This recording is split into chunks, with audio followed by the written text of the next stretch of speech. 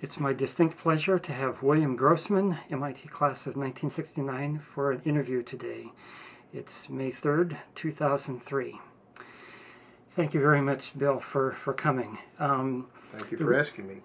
And one of the reasons for this interview is that this is the 40th anniversary of the MIT jazz program, and there's a reunion and concert tonight. Bill played both piano and French horn with the Festival Jazz Ensemble. So, what was your MIT degree in? It was a bachelor's and a master's in computer science, which was a sub-specialty in Core 6, AA. And tell me briefly, we'll get into it more at the end of the interview, about your current occupation right now. Currently, I'm a freelance musician living in Kew Gardens, New York, just outside Manhattan.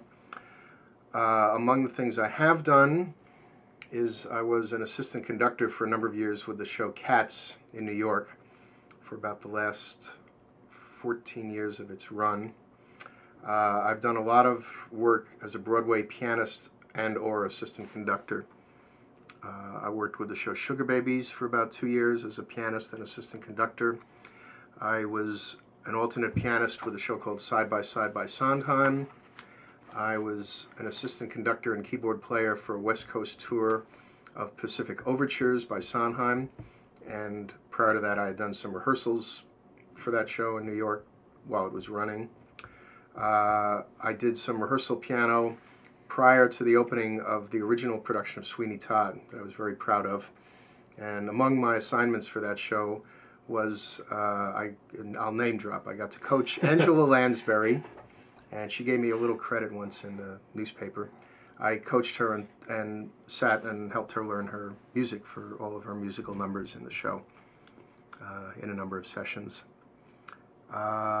Let's see, what else? I also have done some music preparation, meaning I do scores and parts for composers on computer.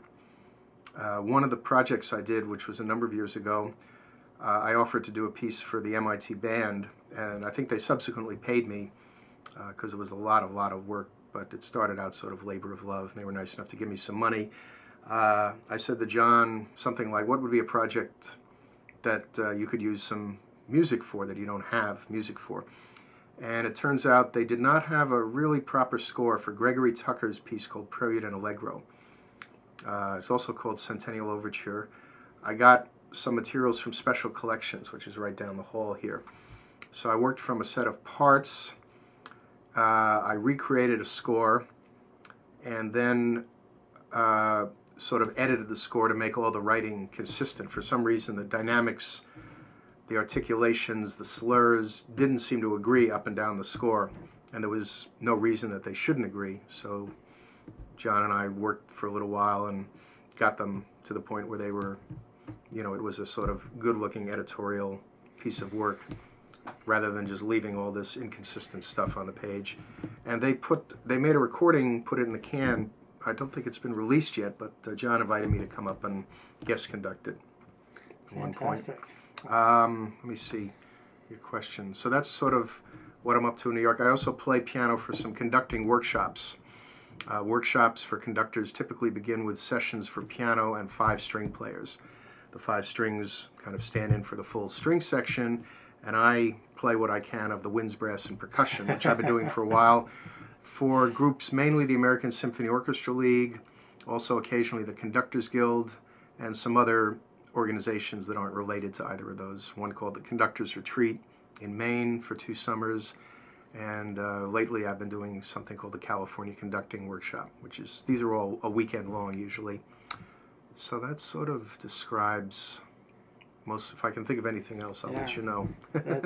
That's great. There's many questions I'll have. And by the way, you may notice the French horn has been conspicuously put away. Although I did play it for one job. I did a summer stock tour of Shenandoah. John Raitt was the star in 1976, and I played piano and French horn in that production. And also one of the off-Broadway shows I did, I had the pleasure, and still do, to work for Harvey Schmidt, the composer of the Fantastics, and I Do, in Celebration, and 110 in the Shade. They had a theater in the late 60s and mid 70s called Portfolio Theater. It was an early example of a theater doing workshops and non-commercial work. And in one show I played percussion and French horn. Another show I played a little bit of trumpet and piano. They never really found anybody who could play percussion and French horn. And I sort of was a little bit of a jack of all trades and not quite the master of any one of them. My piano playing is my best skill that I do professionally, and conducting, mostly for musical theater. All right. So, kind of turning the clock back a little bit, tell me where you were born and where you grew up. Let's see, I was born December 5th, 1947. Grew up in Long Island, a town called Roslyn, New York. And tell me about your family. There are musicians in the family, and how many siblings you have? I have two younger brothers. My father was a very good amateur pianist. He doesn't play as much as he used to now, a little bit of arthritis, unfortunately. My mom, I think, was a little bit of a pianist, but I mostly recall my dad playing a lot of piano. Where I first started to learn piano, he had four-hand versions of the Beethoven symphonies that he got during World War II from Leipzig. I think he served in Europe during the war. And he brought these publications back, and it's one piano, four hands. So I would sit at the bottom of the piano, and he would sit at the top. And we'd get through these symphonies. It later held me in good stead because I ended up getting a job because I knew the symphony four-hand parts really well. And someone gave me a job because I sat in and played them really well once. So my father was a strong influence, and my whole family was brought up that culture should be an important part of our lives. And since we lived close to New York, we took advantage of the opportunity to see shows, musicals, Saturday matinees, I sort of remember, going to the New York Philharmonic, some of the young people's concerts. I didn't get a taste for chamber music until years later. My father wasn't into it that much, but I do like it a lot, string quartets and that sort of thing. Heard piano recitals. I remember when I was a kid, I heard Arthur Rubinstein at Carnegie Hall. My father used to take me there. He played every Valentine's Day. So some pretty major, important stuff. I mean, it was a great asset to be living near New York with a sort of comfortable family, comfortably off financially and taking advantage of the culture of New York. Nothing quite like it, as I'm sure you would agree. So, although Boston's not bad at all. Yeah, fantastic. Tell me about some of your earliest musical memories. Well, there's the playing four hands with my father. Just generic memories. I was assigned to play musical instruments. I actually remember, I think in like 5th or 6th grade, I got kicked out of percussion class because I didn't play a double flam or a 16-stroke roll, and I took up the trumpet. Stuck with the trumpet for a while. They needed French horns in high school or junior high, and I switched to the mellophone, which is like this sort of bastard French horn instrument. Easier to play. The overtones are down an octave. French horn, the lip has to find overtones that are all spaced together, closer than on the trumpet, of course. French horn. And I kept playing. I didn't do much musical theater work as a player in high school. Actually, when I got to MIT was when I really started spending a lot of time playing piano for musicals and Gilbert and Sullivan. Let me think. Earlier than that, I don't know, of no consequence particularly to MIT, but I did happen to meet Edgar Varese when I was a kid. No kidding. Yeah, I knew where he lived. He lived on Sullivan Street. There's still a plaque there. And at that time was a Conway, Gentler, New York. I think it was 1965, which is the year he died. And I just walked and rang the front doorbell, and he let me in for a few minutes. I just remember asking him a few questions. It's one of these things, you meet some idol, and having met him, I'm not quite sure what to ask him. Oh, I went to Interlaken. I remember Interlaken in the summer of 64 and 65, and it must have been at Interlaken in 64 that I got my first taste of Edgar Varese. because there was this old album. Robert Kraft conducted the Columbia Symphony Freelance Players, and I fell in love with that Varese music. I never heard anything too. like it in my life. Yeah. I later came to realize that it was not a particularly accurately played recording. That was before people played that music with great respect and care. It was kind of thrown together. I have a feeling it was free. You know, there were missed notes and kind of not a good caring sound. I mean, there were nowhere near the profusion of contemporary, knowledgeable contemporary music players in New York that there are now. So the recording has a rough edge. And I seem to remember that I remember vaguely asking Varese, says, so did you like Robert Kraft? He says, oh, I didn't like Robert Kraft so much. And I'm guessing that maybe he didn't like, I didn't ask him why, but maybe he didn't like Robert Kraft because the recordings weren't really all they should have been. Now you get much better recordings, I have no doubt. So what else? I met Harvey Schmidt when I was young to ask him for the music for the Fantastics, which I'd heard on the record, and he gave me a photocopy back then at cost. Very nice. We've stayed professionally. Now I work for him. I do a lot of his music preparation. Fantastic. Yeah. So when you first heard Edgar Varese, was that, I mean, that's obviously a lot different than some of the music that you were describing that you'd heard growing up. How did that, Mr. Really, I mean, was that something really different for you, or had you heard other... Well, yeah, I understand your question. It was pretty different. My ears were already a little bit opened up. At Interlaken, there was a lot of music going on, and there were some people, the name escapes me, but there were one or two people who were specializing in contemporary music. And I remember there were little recordings floating around of Zeitmaß by Karlheinz Stockhausen. And I was as interested in the way the score looked as the way the music sounded. I mean, the score looked unbelievably challenging. As I recall, it's still a challenging piece. Incredible extremes of speed and dynamics. And there were people, Contrapunkt, I think, some Stockhausen piece. Forgive me, I'm not a modern music scholar. That's okay. And I'm not a full-blown devotee. I like the stuff I like, and I don't like the stuff I don't like. Yeah. Some people are more righteous about it. You know, modern music, yes, yes. I can't go there. It's not me. Yeah. I make my judgments as they come. But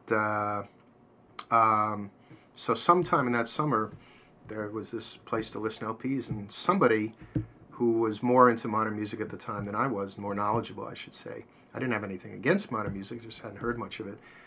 Just said, here's this Varese record, and I thought, wow, this was great. It had tremendous energy. I think it started off with ionization. I mean, there was Density 21.5. It's a well-known LP, probably got transferred to CD by now. And I remember I enjoyed following the score. Oh, I also remember in high school they needed ringers for the Hofstra Symphony Orchestra. It was a college orchestra. And Elie Siegmeister, the late Elie Siegmeister, wonderful American composer and spirit and forward-thinking person and champion of American composers as a cause. He conducted the Hofstra Symphony, and I played under him. Played his own Third Symphony, played Integral, played percussion in Integral, and a couple That's other Varese, things. right? Yeah. Right, yeah. And years later, when I was at MIT, John Corley let me guest conduct for the band, and one of the pieces I got to do was ionization. No kidding. On tour. Can you imagine taking all those instruments on tour? Wow, that's great. Anyway, I'm rambling a little, but No, this is good. yeah. That's good.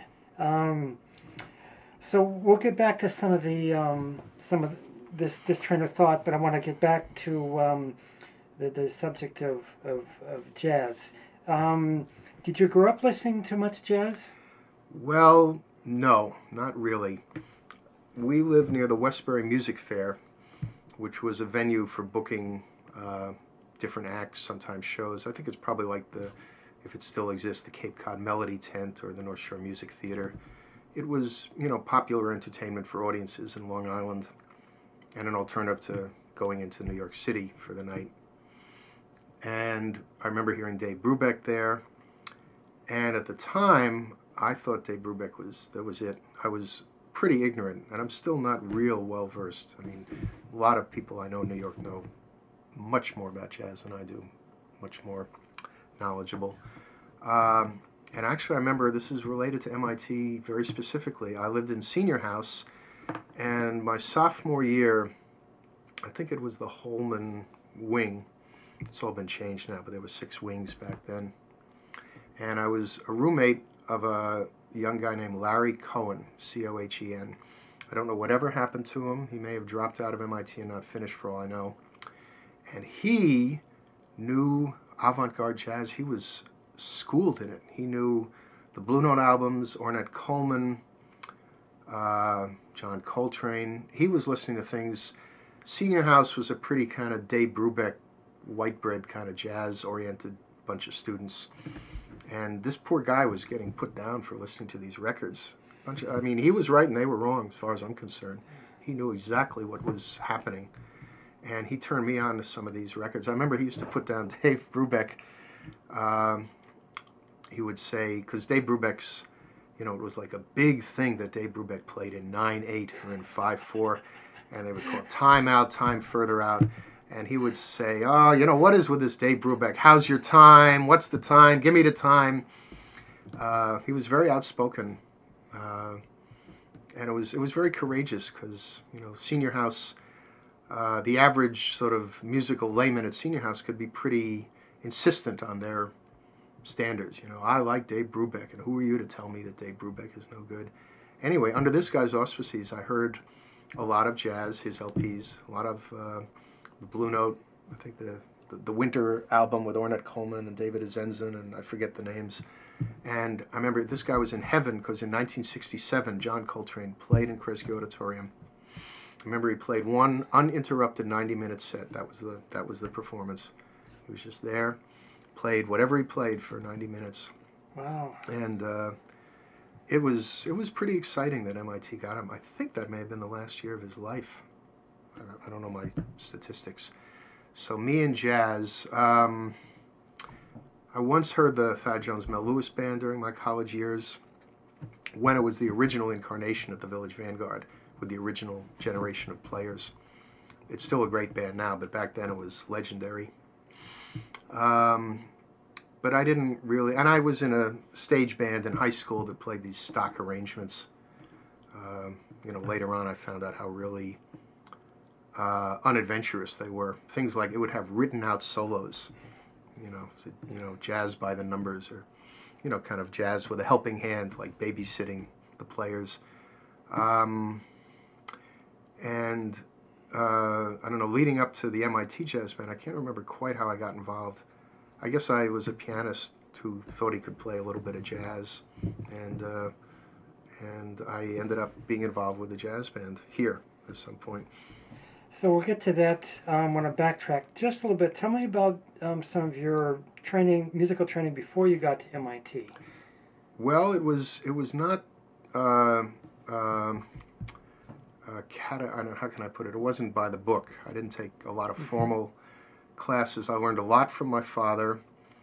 I remember I was in the habit of listening to records before I ever saw the music. And then with excitement, I would go to the New York Public Library and look at the music to see how the music looked in relationship to what I heard. And sometimes I would be surprised. The downbeat wasn't where I thought it would be and stuff like that. The notation would surprise me. I remember for years I heard the Rite of Spring, which of course is famous for, among other things, the dance sacral at the end, where almost every measure the time signature changes. And some measures the time signature is a conceit on Stravinsky's part, because you don't hear the downbeats. The empty downbeats, downbeats with no music. And people have probably analyzed it, is it a downbeat or not, and so on. But anyway, so I heard the music and finally saw it. It was very exciting. Don't know what the analogy was, but, and I learned to read scores then. The first score I ever learned the mechanics of reading a score with, reading left to right and 2 systems on a page. My parents, I think, bought me Billy the Kid's Suite by Aaron Copland, still near and dear to my heart, that score. I somehow absorbed all this stuff, learning to read, learning to be interested. It started with an interest in the pieces. I heard music I liked and wanted to find out more about the music. And my ears were good. My formalization of theory knowledge was not great. I mean, I couldn't give chords the right names, but I sort of knew what they were. I remember going to camp, summer camp. I was in about 10th grade, and I discovered by accident that I had perfect pitch. I remember somehow I was in an empty dining room that had a piano in it, and I said to some kid, said, play a note, and I turned my back and walked away. I said, like, whatever, is that an F? And one summer I discovered I had perfect pitch. So it was sort of a little bit accidental and unstructured, some of the learning. I still have gaps. Let me think. But I kind of sought it after for proportionate to the amount of pleasure I got. I haven't studied string quartet scores as much as I've studied orchestra scores, and I think most of my interest originally was with orchestral music. I know some piano music, but not nearly any large portion of the repertoire. But I've been through a lot of orchestra music. You put a page of a Beethoven symphony up in front of me, and I could probably tell you what piece it's from, that kind of thing. I can recognize the music. I took piano lessons also when I was a kid. Uh-huh. What led you to come to MIT? Well, I was a math and science whiz, and that's where my parents thought I should end up. I had a friend who was a few years older than me named Barry Skeist, S-K-E-I-S-T. I think he was a senior when I was a freshman, so maybe he was in the class of 66, maybe. And he lived near me. And in the kind of school atmosphere I went to, it was very achievement-oriented, and you were supposed to go to the best school you could. You weren't just supposed to go to some half-assed school. You're supposed to get into the best school you could get into. And I think at one point I had dreams of getting into Harvard. I was steered away from that at some point for whatever reason. And I was very good in math and science in high school. And, excuse me, it seemed like a sort of natural place to set my sights on. Did you know about the music program at MIT before you came here? Only in very bare terms. I think I have a vague recollection before I went to MIT that my parents had gotten wind of a concert at Town Hall that the MIT concert band was doing one night. I don't think I knew much about music at MIT. I don't think I assumed that there was no music. I just didn't know anything about it. With your enthusiasm for music, prior to college, had you given much thought what you might want to do in college? I mean, it's... You mean musically? Yeah.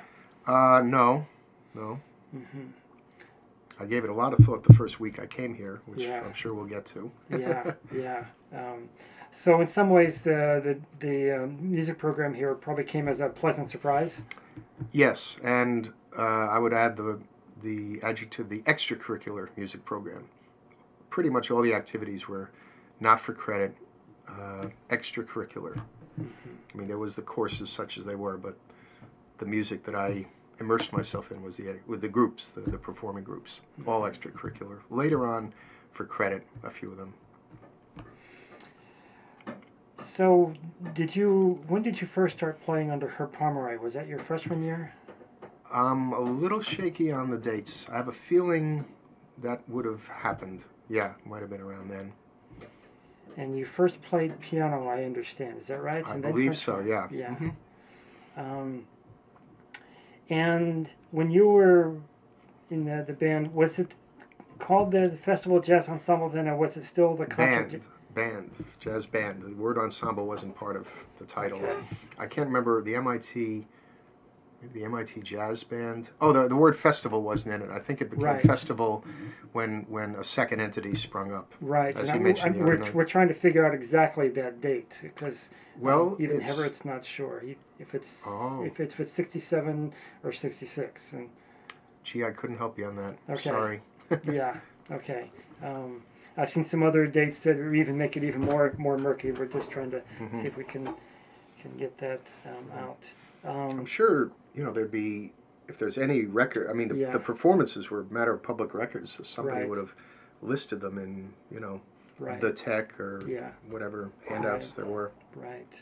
Um, when in my interviews with Herb and asking him about his rehearsal technique and stuff, he took the rhythm section very seriously and did a lot of work with them. And you being the pianist and part of the rhythm section, do you remember the kinds of things that he worked on, you know, either with you specifically or with the rhythm section in general?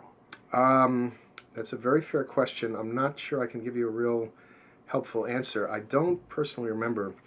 And it took me a long time to realize that, to be perfectly honest, I wasn't nearly the quality of jazz band piano player I thought I was. I vastly overestimated my skills. What I was an excellent reading piano player, and you know, with a fairly good sense of rhythm. But I really was way not up to speed in the real important areas that make jazz band piano playing what it is, which is comping and soloing. I mean, that may sound silly to say, but I thought, well, I'm a pianist, I'll play in this group. I played in every other group that needed a piano, why not this group? And it took me a while to be humble enough to realize that there were, you know, some people around that I should be paying attention to.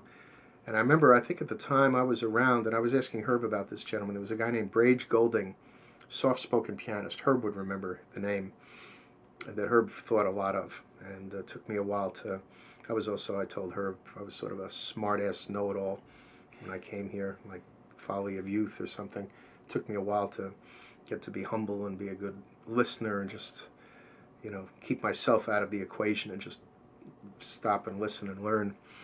But Herb was raving about Brage Golding, and later on I understood why. He was just a tasteful, skilled player. I really didn't have I was lacking in a lot of jazz skills. That Herb, I will say, among other things about Herb, he was, he would never kind of go for the jugular and cut somebody's ego. I mean, he never came over to me and said, you know, you really don't know the first thing about comping. Or he would never put anything in a negative way. He would sort of make an allusion, you know, let me try Brage Golding on some of these pieces. But he had an absolute instinct against wounding anybody's ego. He would never lie to anybody, but he was extremely diplomatic and tactful and considerate. I mean, it's just the way he is as a person. I mean, I could tell you what a superb role model he was, not just as a musician, but as a person. That is the main lesson that I have taken from Herb Pomeroy. And we'll get into some more of that. I have some questions about that for you. But forgive me, your rhythm question, and again, I don't remember myself being one of these people that could tell you a lot about him paying attention to the rhythm section. I knew he needed to have a good rhythm section, and 1 or 2 years he hated to go outside MIT for players. He just didn't feel it was the spirit of the group, and he only did it when he felt, I think the way he put it, when if I were to not go out of MIT for one player, it would jeopardize the experience of the other 15 or 16. And 1 year he went out to get a drummer named Harry Blazer, who was wonderful. It just, I'm sure you can understand, not having a kind of skilled drummer would just ruin the experience. So I know that on certain occasions he would have to make that decision. He made it very reluctantly and only with the greatest amount of care and concern for how people were going to feel about it. And again, it wasn't for his ego. It was for making everybody else's experience as worthwhile as possible. And that was strictly the way the judgment was made. Wow. So in subsequent years, you played French horn with the FJE. Right. And I think he probably figured out maybe I should be doing something other than piano. I don't know. He saw my enthusiasm. I can't remember. I'm being a little facetious. At some time, I don't know, I guess there was a discussion. I don't know how it came up, but that it seemed like, or maybe some of the arrangements that Herb was using started to have French horn parts under consideration as a sort of extra member of the trombone section. Oh, so your role was kind of related to the trombone section. I was going to ask about that. Well, the role of you the French horn, I mean, I'm not an expert jazz arranger, but typically the horn goes with trombones very well. It could go with the saxes a little well. It isn't quite a trumpet sonority. Yeah. It's got such a huge range, so it can in different timbres. Yeah, I mean, I'm simplifying. Of course, it can play with trumpets and so on and so on, but it used to be voiced with the trombones mostly. Although also, I think, remember, actually, it could be the lead trumpet down an octave. He would just say, "This is what you'll play on this piece," if there was no existing French horn part. So I'm wrong. But by and large, I think when arrangers thought of it, well, it could be lead trumpet down an octave, or it could be with the trombones. And then Herb was telling me that there was a point when you were joined by a second Yes, French I horn. remember Robert Schmidt, the name Robert Schmidt. I think the two of us, yeah, it was quite something to have two French horns. How did that change the sound of the band? Did it have a big effect? Well, you'd have to ask someone like Herb, who was doing most of the listening. I'm sure it did, and sorry, I'm a little incoherent.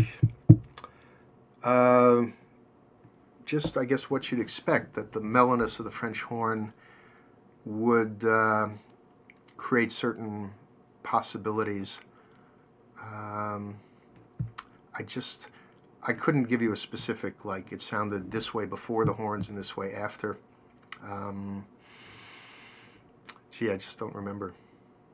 I have to say, bands have survived with French horn, but they've also survived worldwide without French horn. French horn is, I would say, still an auxiliary instrument. I don't think the Count Basie band, I don't think any of those famous bands ever had French horns. Thad Jones Mel Lewis band has had French horns.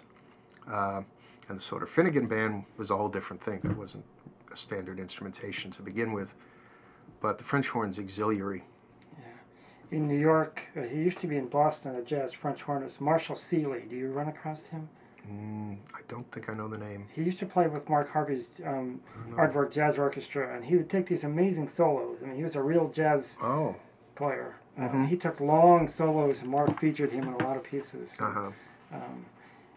There was I don't know if it's any relationship, there was a trumpet player named Nate Seeley at MIT, but maybe no relation. Anyway. So, with your time with the FJE, did you get a chance to do any writing or arranging for the band? No, except once. I remember when I was a freshman. This is show you about my lack of knowledge and so on. The movie Goldfinger, this is a really silly story, hope you won't mind my telling it, opened like 1964, 65, and I heard the original soundtrack album, and there's about a 7-minute piece of background music called Dawn Raid on Fort Knox. Just this music, it doesn't really sound very interesting without the movie, and I transcribed it. Oh, I also played in a Long Island stage band when I was in high school, last 2 years. Stage band of people assembled from around Long Island, and I wrote this piece out, took it off the record. I do more transcribing than arranging. I haven't found a creative voice if I have it, but I like to transcribe. And I wrote this thing out, and I brought it up to MIT. I was all excited because maybe the MIT Jazz Band would play my piece, the piece I wrote out, not my piece, John Barry's piece, and it was a ridiculous idea. It had just endless high notes for the trumpets. Bah! It had this like F chord, and the trumpet had to keep playing written high Ds over and over and over again. And Herb, who was nice enough to read it through, and I vaguely remember he was very solicitous, and he said, you don't think you'd like to swap the parts, give the trumpet player a rest? I said, no, there's something, I know it all, and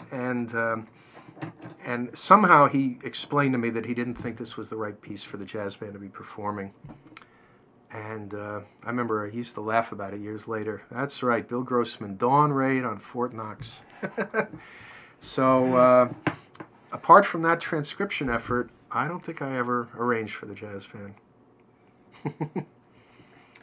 Well, you being quite the conductor and an astute observer of other conductors, do you have any comments about Herb Pomeroy as a conductor? I mean, we don't in jazz you don't often talk about a conductor, but it is a way that he's a conductor. And Well, I mean, you're opening up a question that deserves a long answer. I mean, as the conductor and music director of the jazz band, he was the inspiration for everybody in that group to want to play at the level they did and to be able to play at the level they did. He provided the inspiration, the skills, the knowledge in many, many ways.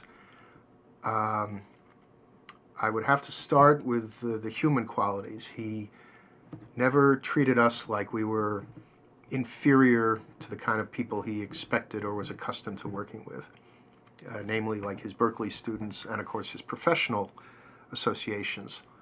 Uh, he never really would say anything to let us know that we didn't play our instruments as well as the guys over at Berkeley.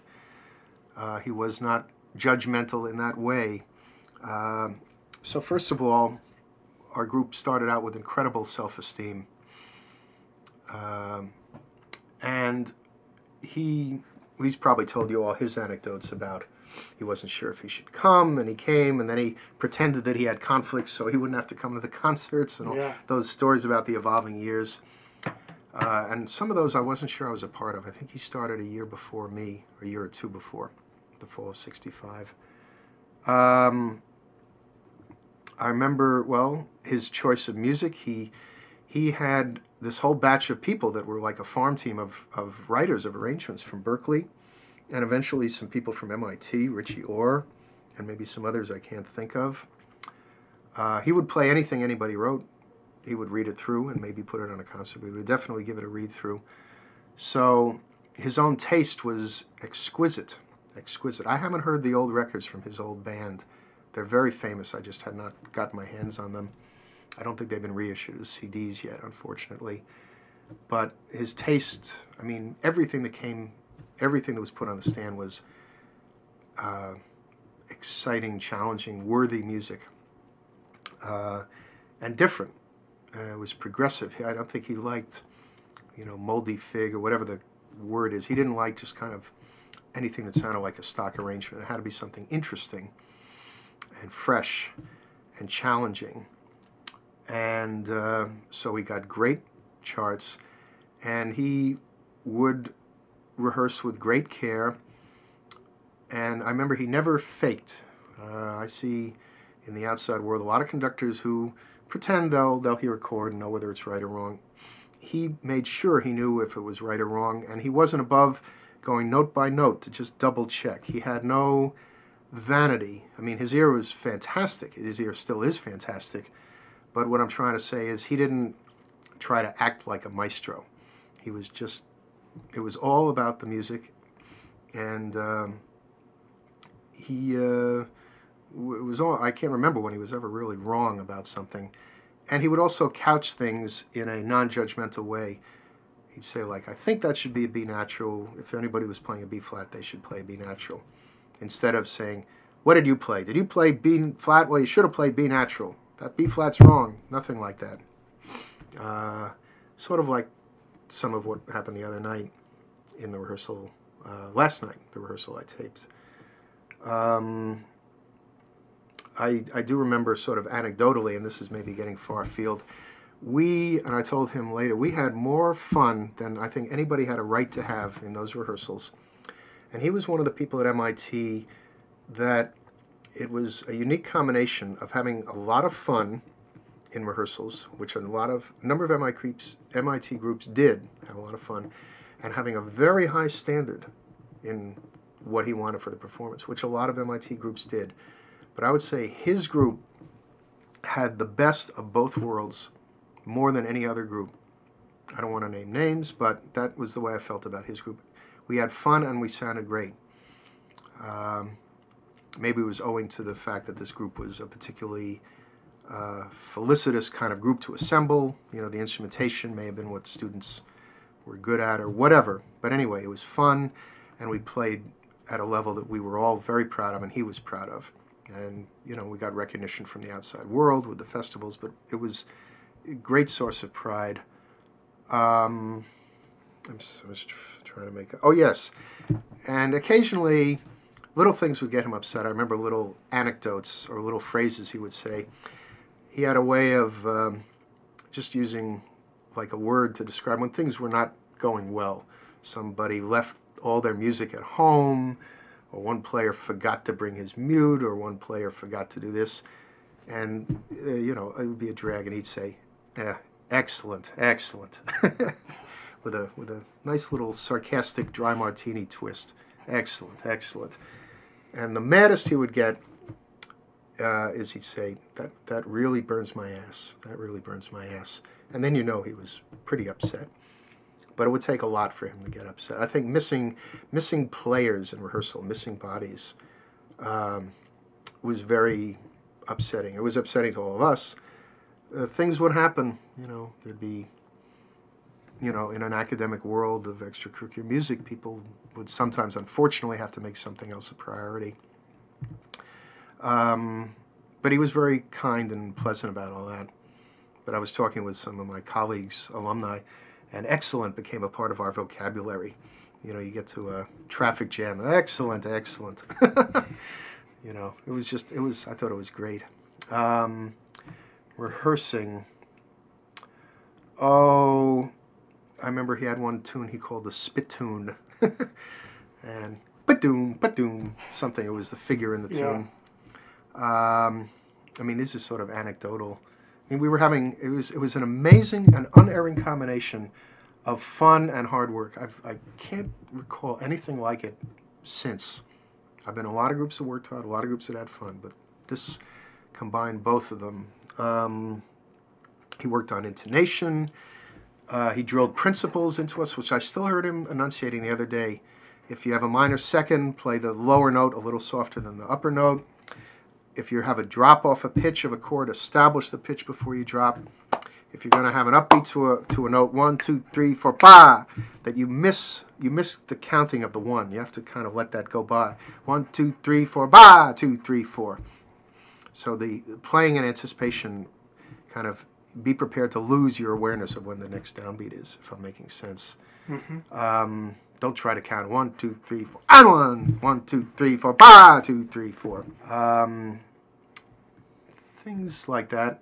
Attention to longs and shorts, articulations. Just going back and forth from the big picture to the small picture. It wasn't Herb that said God is in the details, but he embodied it. I don't know. Have I? No, is that enough of an answer? That's really good. That's just sort of my feeling my way around this subject. He was. I think I would be surprised if you spoke to anybody that played for any length of time in that band, that Herb was not a role model for the rest of their life. It was incredible. Anyway. So what are some of the things that lasting kind of musical values that you've taken from him that you feel like in your working life as a musician today? Well, some of them are not that easy to translate. The working world is a little tougher than the world at MIT in some ways.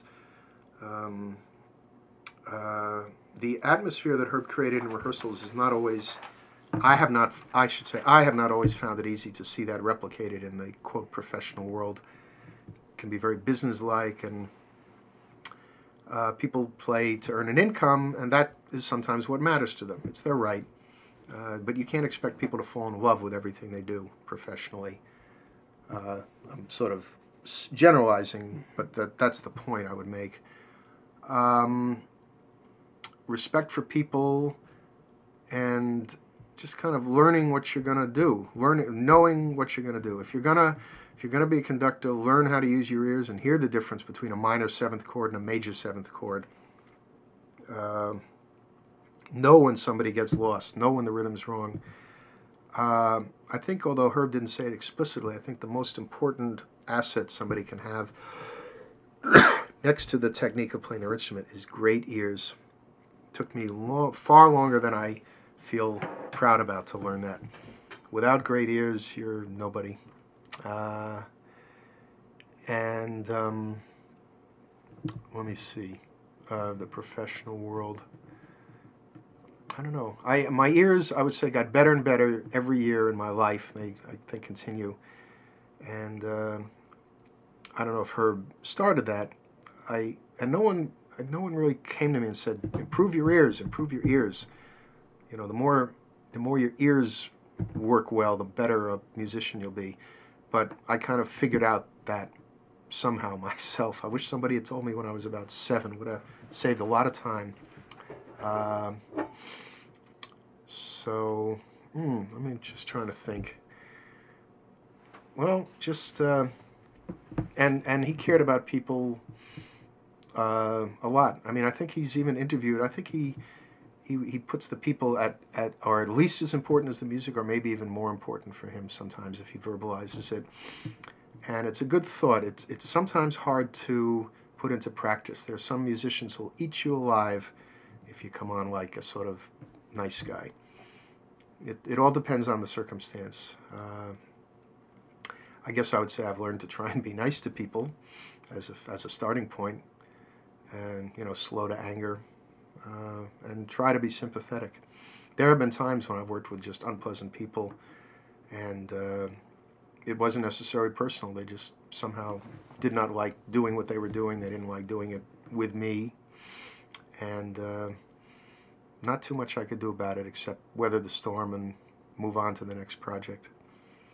But to try and radiate a little humanity, and not fake, not fake. That was Herb never faked in his life.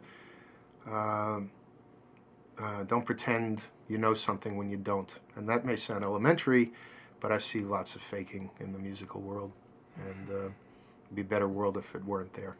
Wow, what a great experience you had working with him, and the legacy he's left with so many people is fantastic. I'd like to talk some more about your involvement in other MIT musical groups. Did you play? How much did you play with the MIT concert band with John Corley? I played a lot. I joined the concert band in 1965, and let me just double back and say I was very depressed as an MIT freshman. They had, I don't know if they still have it, but Rush Week was the first thing you did when you got to MIT. Yeah. And I hold the MIT, the powers that be, in absolute contempt. This is no way to treat a person new to the college experience. It was awful. Yeah.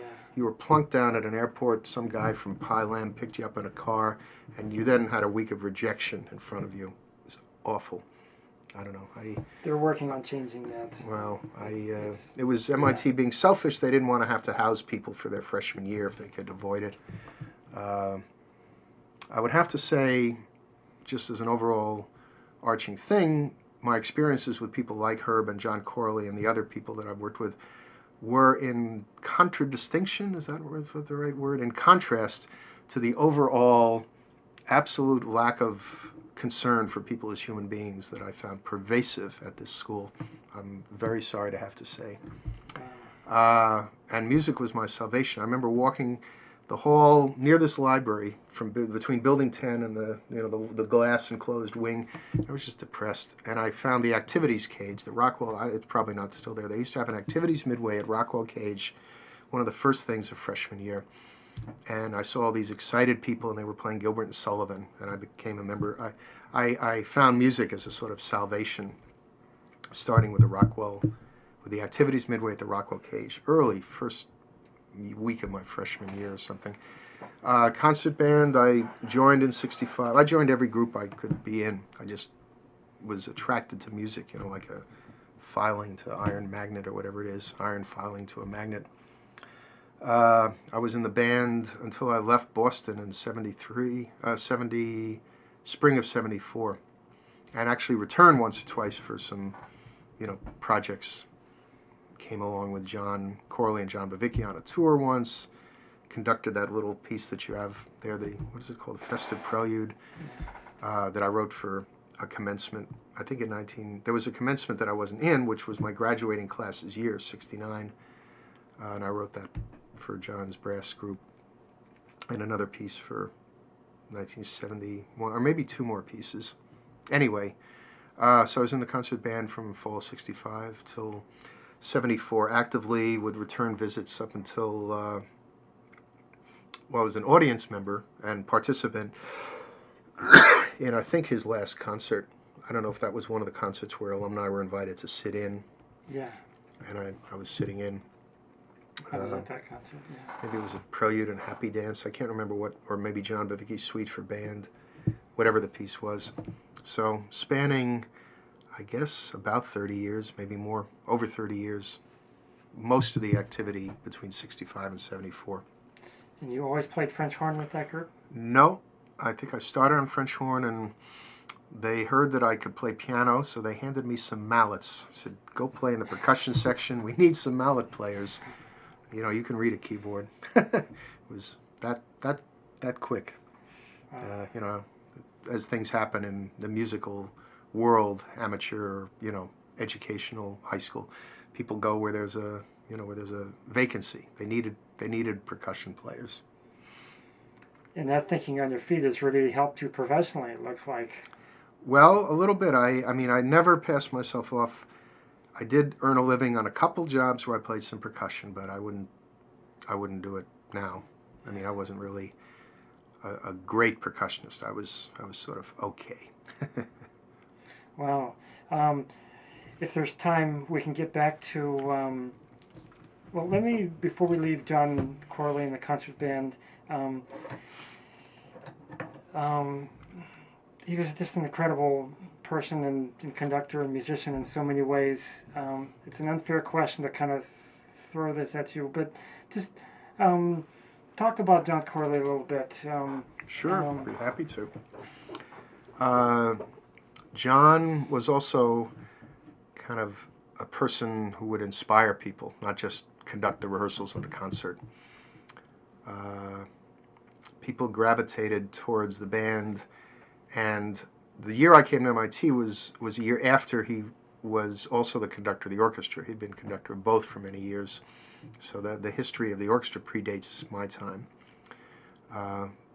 But he had admirers in a way that Herb did. People loved working with John. I got to work with him once. He guest conducted the Harvard Radcliffe Orchestra. I remember he did Stravinsky Symphony in 3 movements, and I think Brahms 4, some other things, and I played bass drum or something in Stravinsky Symphony in 3 movements, and hung out at various things he did. I would go play in Brookline. We did like little runouts of chamber music to Brookline and things like that. So John, it was just very exciting, and he wanted people to understand the emotions of the music. It wasn't just about the correct execution of what was on the page. That mattered to him too, but especially what he wanted to get across was the emotion of the piece. And I remember he would sing the opening of the Beversdorf Symphony, Thomas Beversdorf. He would put words to it. I can't remember, verbalizing things about music. He would do things, the Vittorio Giannini, I think it was called Prelude and Fugue or Prelude and Allegro, and it used to have a big loud ending, and he thought it deserved a smaller ending, and he made a sort of retouch and had a diminuendo with a suspended cymbal roll instead of a big fortissimo cymbal crash. I'm just sketching the outlines, and I got to learn that he was very knowledgeable about the years of the Boston Symphony under Koussevitzky, which were great years from my awareness of them. I don't know a lot of Koussevitzky recordings, but Koussevitzky was all about the emotion of the music and getting it out of the orchestra. And John, I think, absorbed some of that. I think he studied with George Mager, who was the first trumpet of the Boston Symphony Orchestra. And I remember John saying at one point he had to make a decision in his life. Was he going to be a Tanglewood Fellow, or was he going to go to music education? And I think he opted for music education. It was like a crossroads one summer, and he stayed in the music education field. But he would have been a first-class full-time professional trumpet player if he had pursued it. And he continued to play lots of freelance trumpet in the Boston area, as I recall. Anyway, what else about John? Oh yeah, a band that did no transcriptions. Very hip, Right. very hip, uh, and amazing. I mean, this is not a music school. Every band in the world does these dumb transcriptions of the Tchaikovsky Fourth Symphony and the Shostakovich Fifth, and so on and so on. Not for John. What a great idea. Let the band. The band isn't a poor stepchild of the orchestra, with clarinets playing the string parts. He also got pieces. The band played a lot of new pieces. He had a lot of connections, excuse me, to Boston composers. Bill Maloof, damn it, Eve of St. Agnes, Ed, oh damn, I'm drawing a blank on some of the names. And Gregory Tucker for MIT. Andrew Kasdan, a very Yeah. important name. Also an And- MIT graduate. Yes, Yeah. Sloan School and New England Conservatory. Right. I met Andrew Kasdan. I don't know him well, but we've met and corresponded once or twice. And Andy wrote a lot for the band, and Andy was, I think, very close to John. Andy, I think, also wrote a bunch of tech shows, maybe too, in the 50s. I'm Right. not sure about that. So John encouraged. I remember. I think Christmas of '65. I never did it, but I said I'm going to go home and write a piece for the band. And John was just so excited. He told the whole band, and here's Bill Grossman, who's going to go home and write a piece for us. I mean, I think the best I could do was I wrote a piece for brass and percussion that the band played on one of their tours. I think I made an abortive start of writing a piece for the band, but I never could quite do it. I'm not quite that creative. We had fun on tours. Went on a lot of tours. I think the touring got cut down. I don't know the numbers. I have this feeling that the MIT music department or somebody cut back their support, and the tours got cut back in scope. Let me think. John Bavicki got to meet John Corley. I remember I asked him how they met, and John Bavicki said he saw John Corley playing like at one of the theaters in the pit, and he leaned over and says, "Why don't you guys, I hear you have a brass group, why don't you play some of my music?" Sort of a brash, something like a brash introduction by a composer. And Corley said, "Okay, I'll take a look at it." And Bavicki wrote one piece after another for the MIT band. The year I came was the year they premiered, I think it was called Festival Symphony. Had antiphonal trumpets. And it was a great piece. I don't know if it was ever recorded. I mean, probably concerts were taped. Great piece. And I also played the suite for band. I can't remember all the other pieces. So the repertoire was very interesting. And I remember John always wanted to have pieces that were a little harder than everybody could play. He wanted to challenge people. And he did. I remember Bavicki's music had these amazing scales. But not a scale like you've ever seen. It wasn't a major scale, it was a minor scale. It was like probably it might be classified as a jazz scale with alterations or some, but he had these amazing scales that were the basis of a lot of his music. And terrific, exciting, well-calculated harmonies. Very rich music. So the repertoire, we had a lot of fun. I wish I could remember some of the jokes he would tell, but we had a good time there. John took on a lot of other activities. I remember a friend of mine lives up in the Boston area named Charlie Kiefer helped to organize a reading of West Side Story, a concert performance one night in one summer, and John agreed to conduct it. And it didn't occur to me till years later, John Corley probably did so many things without ever asking for pay from people. He would do extra things for MIT students. When he orchestrated the tech shows, he got, it's a pitiful amount of money. I think for his work on 1968, he got a total of like $300, which even in 1968 dollars was very little. Herb orchestrated one number of the tech show in 1968, and John did all the rest. I think for time reasons, orchestrations, the pieces need to be orchestrated at the last minute, so some of the work gets farmed down. And John, money was never discussed. I mean, it took me years to be cognizant of the fact that, John was being too nice to us. I mean, music is how he makes his living. Why was he so nice to us? It just was his nature. He gave and gave and gave. He would never say no. to a project if he thought it would be helpful to us. It was also through John that I met the first professional level player that I knew, Boston Symphony player named Felix Visculia. Used to be the bass clarinetist of the Boston Symphony prior to the current bass clarinetist.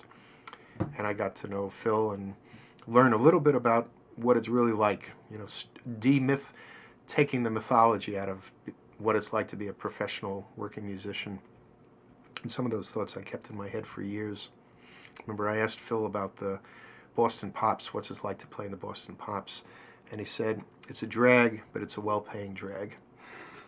He was very honest. He was the kind of person that would give you, you know, it wasn't a cynical answer, it was an honest answer. I mean, I realized that Boston Pops is not what these people went into music to do, but it's what the Boston Symphony needed to keep its books balanced.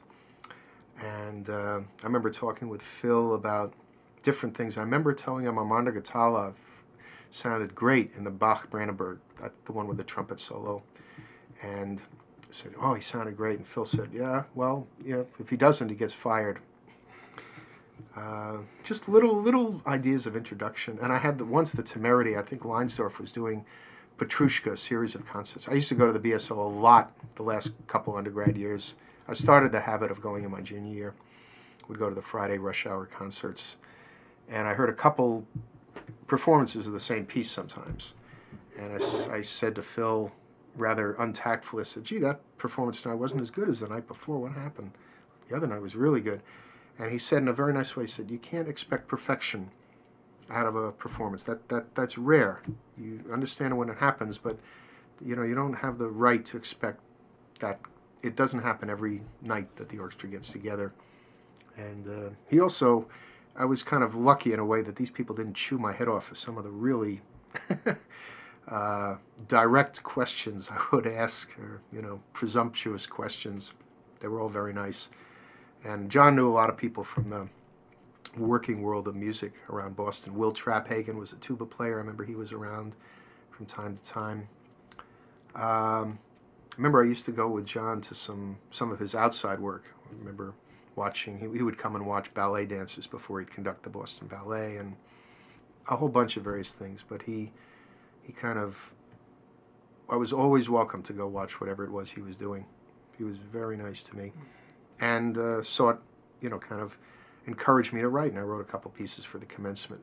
And he took them around. He had a brass choir. I think it was called the Boston Brass or something like that. Right. And he played a lot of commencements, and he played my music over and over again.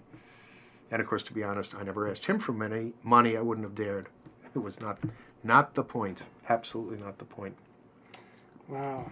I hope at some point to get do an interview with you, we can get in more detail about your work with John Corley. Did you play with the MIT Orchestra at all? Oh yeah, absolutely. Yep. My freshman year was, as it were, David Epstein's freshman year. I remember the fall of '65. A bunch of freshmen were invited over to the Delt House. I think it was down Mem Drive toward Burton House. It was this sort of fancy fraternity house. And we were introduced to David Epstein, the new professor of music. And Klaus gave this distinguished introduction to David Epstein, and then he got up to speak, and out comes this guy with a kind of rich New York, Brooklyn accent. Well, great, I can't imitate him, but he didn't sound elitist at all. He sounded like a very interesting guy, and I got to play in the orchestra. I would have to say, and this is not controversial, but it's just a fact of the MIT life, there were a number of people I learned later that were upset that John Corley was let go as the orchestra conductor. So David Epstein's first year was an orchestra practically made up of freshmen. There were people who boycotted the orchestra. It was not that they had anything against David Epstein. They were upset that John Corley was let go. That's the truth. It's an unpleasant truth. And I'm not aware enough of what the goings-on with the orchestra were, or the issues, but it was very touchy. But anyway, at the time I played in the orchestra, I think I started out playing French horn, eventually played percussion. I may have played some piano parts now and then. I remember I played timpani. The orchestra went to Carnegie Hall. John Buttrick played the Emperor Concerto, and I played timpani, which has a duet with the piano at the end. And I also played l'histoire, percussion under David Epstein. I kind of recruited him. And I remember once, speaking of players, we needed a bass player. We really didn't have a bass player to do l'histoire. And I found this young guy at New England Conservatory to come play bass for us. And that young guy is Lawrence Wolf, Larry Wolf, who's now the assistant principal bass of the Boston Symphony and principal bass of the Boston Pops. It was around 1969. The shy, unassuming guy who played his ass off. Wow. Anyway, interesting story. Wow. Wow. I haven't, unfortunately, didn't get a chance to interview David Epstein. I had an interview scheduled with him, but it was a week before he died that he called me and told me that he was in the hospital. And you might try talking to his widow, Anne. Yeah. Maybe she might shed some light. So I'm certainly want to be interviewing people who played under him, and don't have MIT orchestra questions prepared. Yeah. But let me just throw out a general question. You've talked about some of the repertoire you did with him. Talk about him as a conductor. About who? David Epstein. Well, I don't know. I will be blunt and say John Coley was a little more fun. And David Epstein may have been a little more demanding. That's to generalize. Having said that, David was set a very high standard for the MIT orchestra and took great pride in getting the orchestra to play at a very high level. It was very serious, and the tone was a little different. Some of us, I think, felt maybe we were a little spoiled by not quite having as much fun as at some of the other groups. And I don't fault David for that. I'm just drawing a distinction. And also, I didn't realize it consciously, but poor David Epstein had this burden of, he had 3 classes of students that hated his orchestra. It's tough going. I mean, it happens in the world of academia. People take over for a beloved person, and there's resentment. And I mean, he never talked about it to me, never talked about it. He alluded to it with some other people. So I wouldn't begrudge him if he felt a little bit out of sorts about some of the mood of MIT. It took, of course, in years, things smooth out as they do. But I remember he took the orchestra very seriously, and he would kind of boast a little, overboast, said, like, we can do things the Boston Symphony can't because we have time to go into depth and rehearsal. And I thought, I don't know, I think he was saying it to kind of make everybody feel like really excited about the orchestra, but it was sometimes a little over the top. But having said that, he did great repertoire. We did Schoenberg music for an imaginary film scene. We did Roberto Gerhardt dances from Don Quixote. We did a piece called Ventures by David Epstein. I think it's Vent-Ures, a play on the word winds. It was a piece for winds, written for the Eastman School. Charles Ives' Third Symphony in my freshman year. Walter Piston, one of the suites. And David Epstein turned out a lot of recordings. I think they were after my time.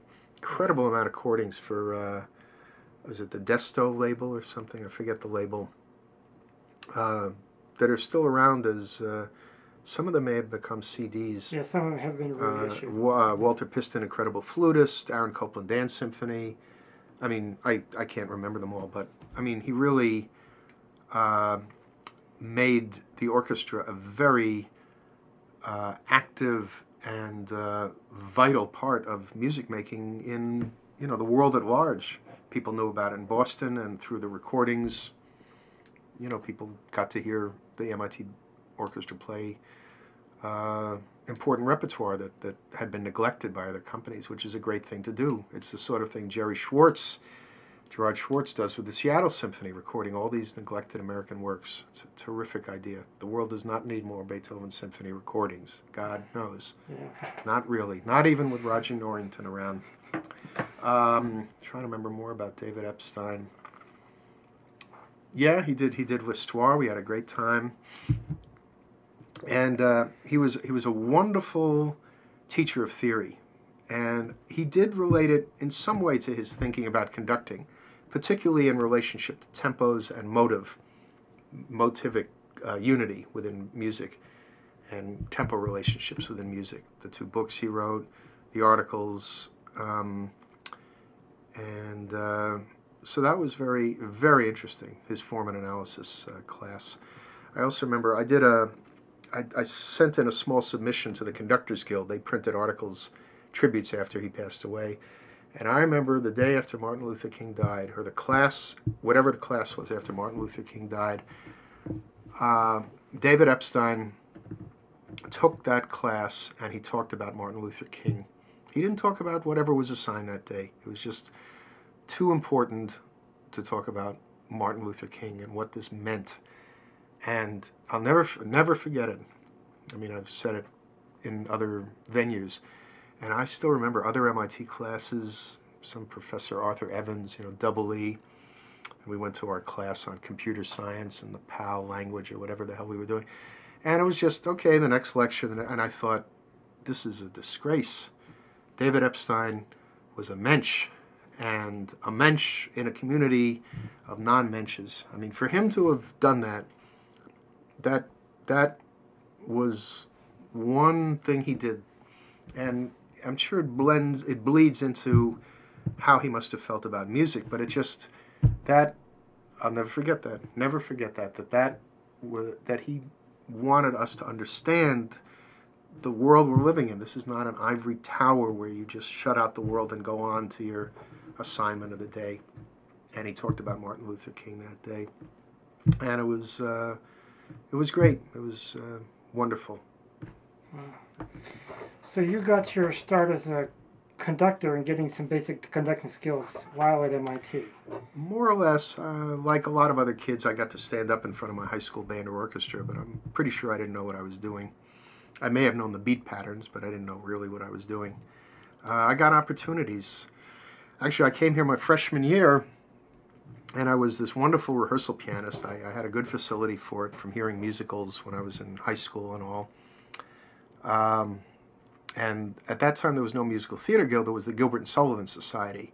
Fall of '65, they did Yeoman of the Guard, directed by Stephen Gilborn, Gilborn, who now is a working actor. He's been in a lot of The Practice. I think he's been an attorney on the show The Practice on TV, and a bunch of credits.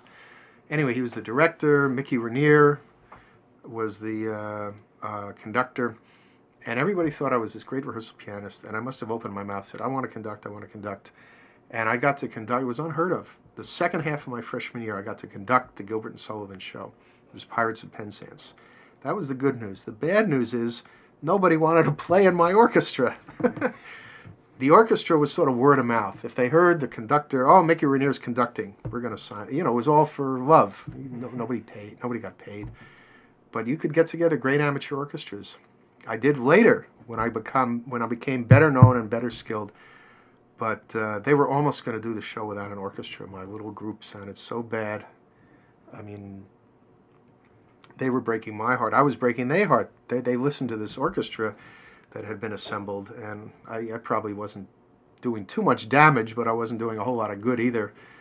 But I had to beg and beg and beg just to get warm bodies to play. Years later, I got to do a lot more of it. I think one of the guys who got to play in my orchestra immediately started conducting on his own.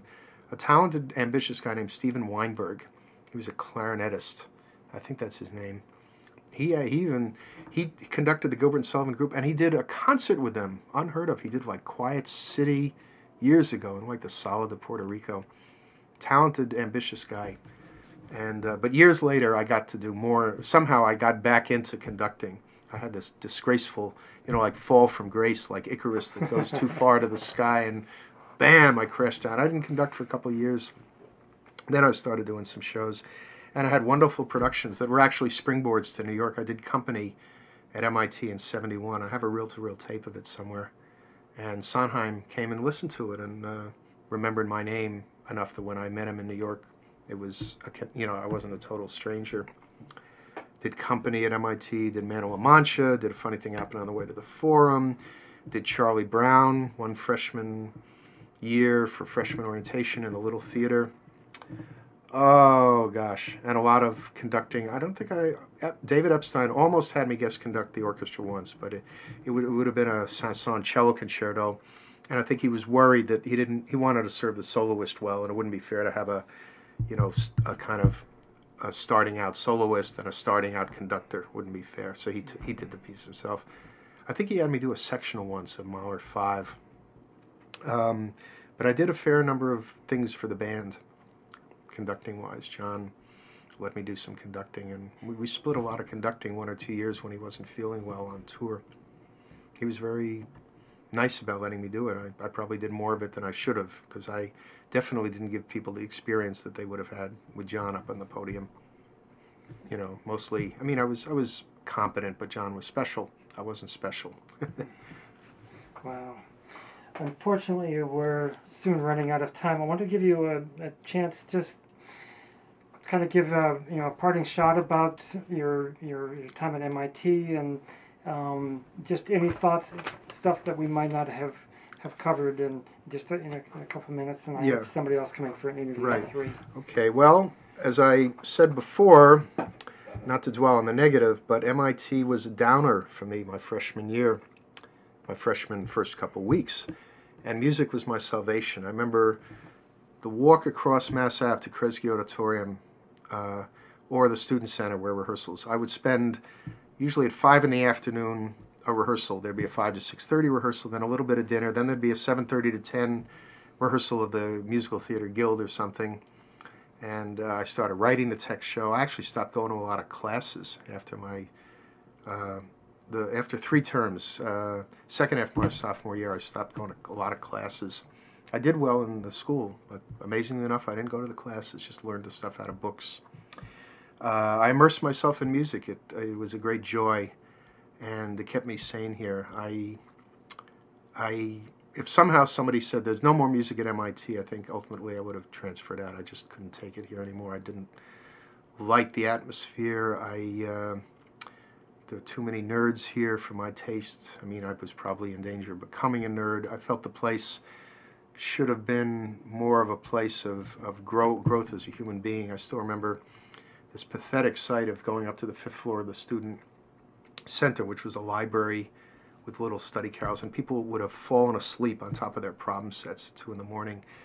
And maybe it was well and good. I mean, people got a good education out of MIT, but this is not preparation for becoming a more functioning adult, and a more humane, humanistic adult.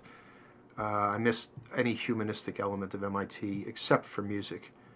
And I got to flex my wings. I was, if you will, a big fish in a small pond. I remember going down to Harvard. Every dorm there had their own, every house had their own orchestra. It was scary. Like every other student at Harvard was a musician.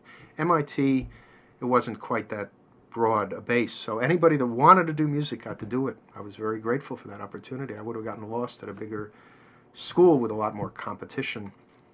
So the MIT music experience was a lot of fun. Apart from that, I love the linguistics. The linguistics department at MIT was wonderful, and some special courses, David Epstein's course, but it's few and far between, except for the linguistics department. They were a whole lot of fun. A bunch of crazy left-wingers. God forbid if you were a Republican in the linguistics department. So that's it. Did you study with Jay Kaiser? No, never studied with him. No. Didn't really know him. Wow. Well, we've just touched the tip of an iceberg with you, and I would like to at some time have you come back if you're at MIT or in the area, talk about more of your work with the tech shows, and there's so much, and then of course your work as a conductor in New York, and there's so much to talk about. I wish we hadn't run out of time here, but Right. I want to thank you very much for your generosity, and I hope I didn't get off topic too much. this was really, really good. I assure you. So thank you. My pleasure. My pleasure. Okay.